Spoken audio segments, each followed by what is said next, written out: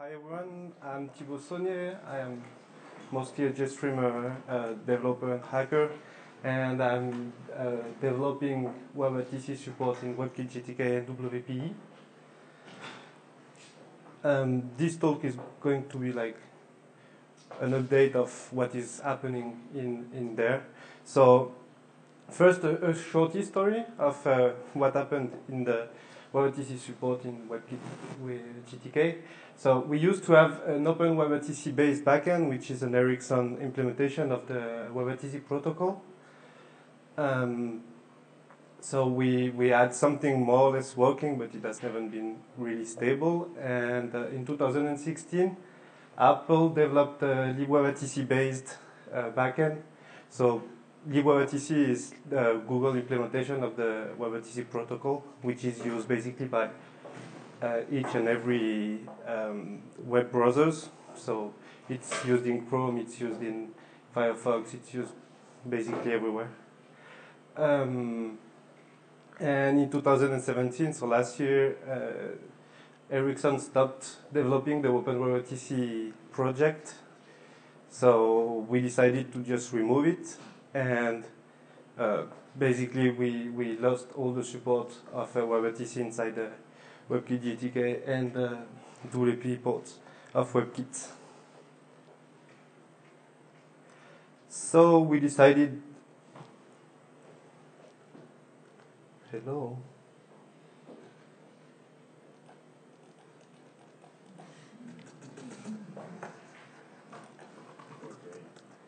The laptop is working very well, I think. Sorry.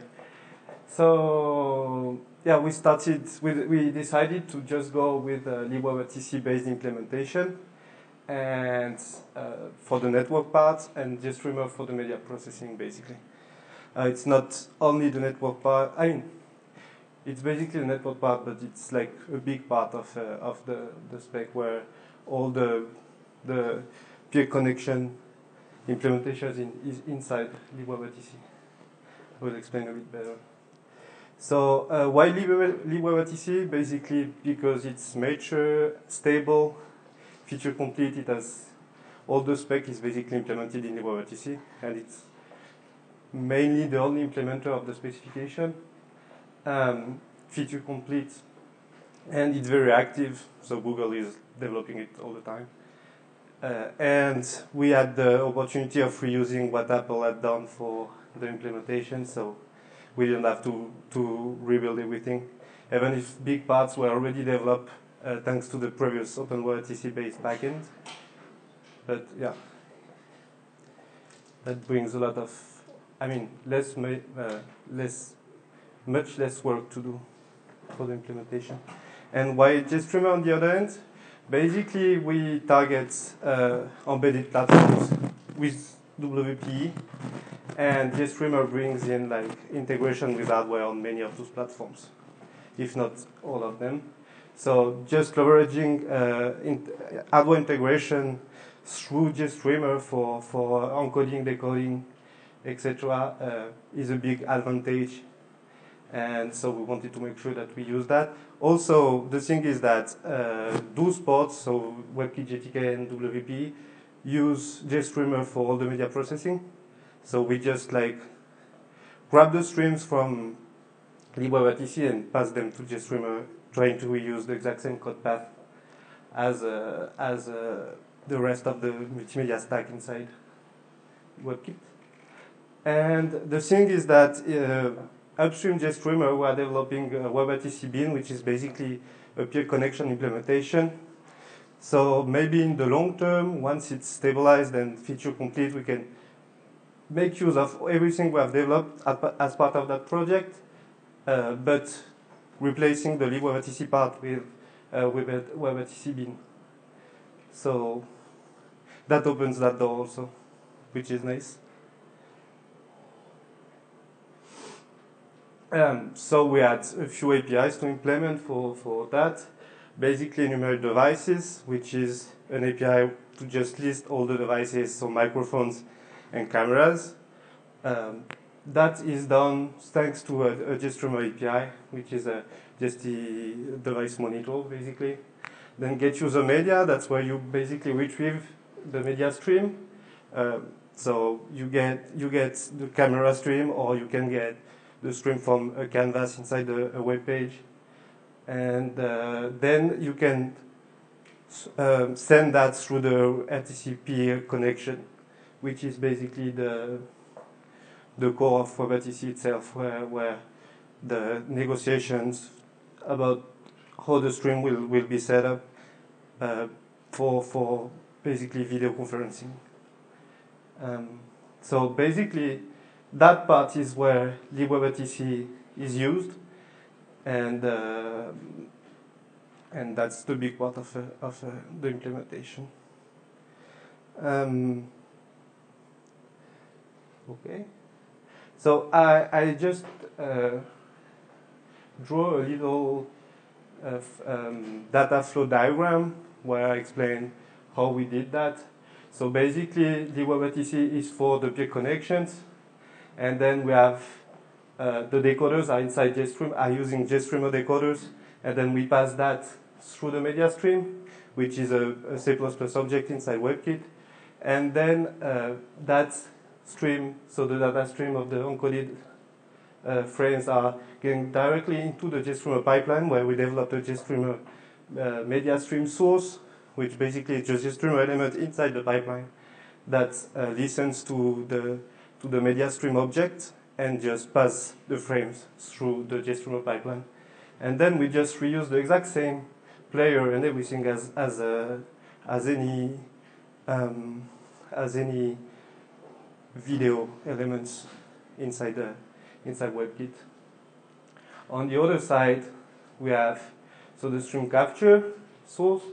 So that's going to be an audio source or a video source, where we basically have a JStreamer element that grabs the microphone stream or the video camera, and then we pass that through a media stream, which will just go there. So through back into the JStreamer, into the media player JStreamer pipeline, and be decoded and displayed locally.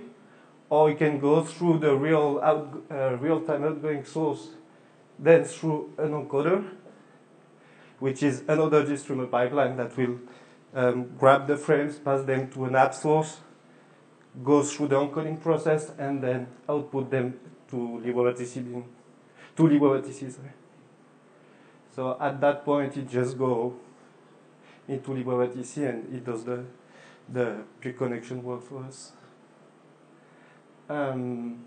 So that's basically how the data flow happens. So what are we missing and what are we going to work on in the future? So more stabilization. Currently, we basically have simple application, WebRTC application working, video conferencing like Aper.tc and things like that work. We have most of the layout tests that are inside WebKit are enabled, like 150 tests, something like that. They are passing WebView regressions lately, but they used to pass, and yeah, most of them do. And a big focus of us is optimizing for embedded platforms. So having in mind the WPE use case, we are working like targeting primarily the Raspberry Pi, where we have a few demos and its simple use cases work there. We still need to optimize it in some places, making sure that the zero copy code passes work on Raspberry Pi. We try to design everything so that we can avoid memcopy as much as possible, and we are not far from having like zero memcopy all around the pipeline. We have a few missing APIs, but not so many. So basically, we are missing canvas capturing and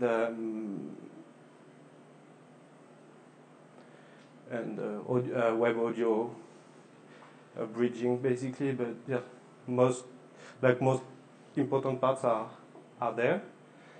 And yeah, we need to enable WebRTC on release builds, but then for the distribution use case, we have issues with licensing because of the fact that the WebRTC basically brings in Bring SSL, and then we have licensing issues. I don't remember the details, but basically we won't be able to distribute that on standard Linux distributions for Epiphany. So we have to think about what we will do, and maybe at that point we're also thinking about just using the JStreamer implementation of WebRTC, which is getting better and better.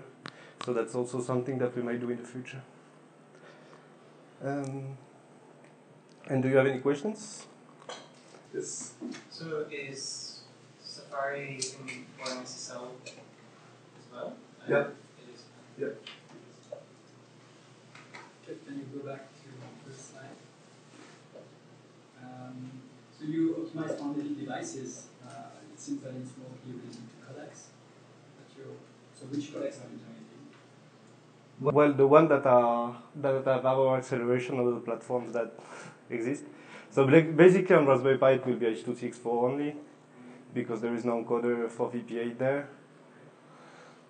But then on other platforms it might be different, so that's dependent on the platform. And also, so two things. With Serial, we worked on H.264 simulcast support in WebKit. For MacPort, it should be very similar to what we need to actually enable this for you. So it's great for multi-video conference cases. And the second thing is enable WebRTC on Linux builds. Please not right now. We don't have release. Yeah. I mean, yeah, for the next release, hopefully we will be able to. Yeah. WebKitGTK currently is migrating from Lambda to Lam. The API is evolving. We hope that everything will be good so that we will be closer to the stack and Firefox. And it's very unstable right now. Yeah. But it's not ready yet, so don't worry. Yeah. Any other question? Thank you.